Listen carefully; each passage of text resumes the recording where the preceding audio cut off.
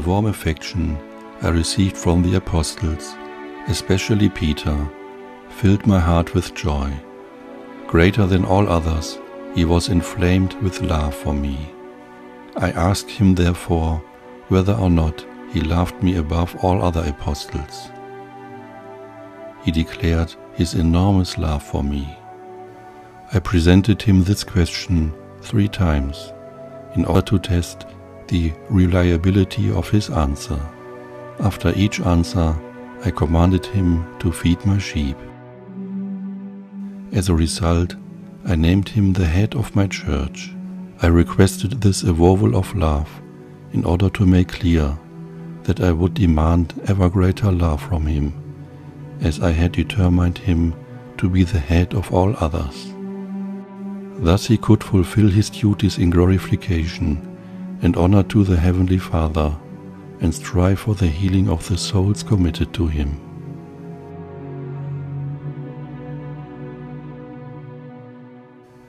Peter, enlightened from our Father, recognized the sublimity of his office.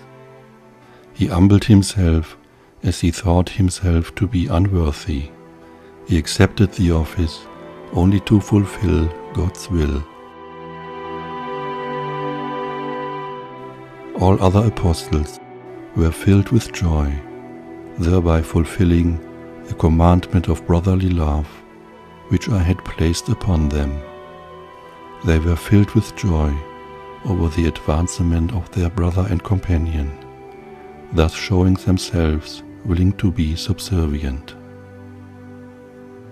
In accordance with the promise I had made my apostles, I will be present in the form of bread and wine in the sacrament of the altar until the end of time. To my great joy, as well as the joy of my Heavenly Father, I reside in this sacrament and thus assuage my love for all mankind. My love for my Father remains unbroken in the sacrament on the altar. I bring him this love as compensation for the love and homage owed him by mankind. I also offer him a virtue and perfection in place of their faults, and so his desire that all people should be perfect shall be stilled.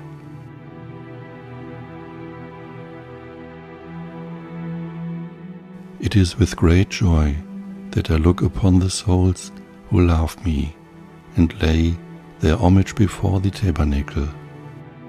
When they open their hearts to me and reveal their secrets, I shower them with gifts of grace. I linger in the sacrament of the altar in order to hear all pleas and grant them mercies, thus healing their souls. I strike down the infernal enemies who seduce mankind into immoral ways of life. In the sacrament of the altar, I am food and drink for all souls. I nourish them with heavenly joy and cause them to feel disgust for all worldly pleasures. I teach lovingly all those souls that receive me in a dignified manner.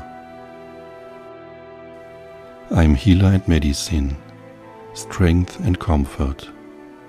I am the light, the way, the truth and the life. I am advisor, leader and shepherd, brother and loyal friend, and the giver of all graces. In fact, I effect in this sacrament the everlasting blessing of all mankind.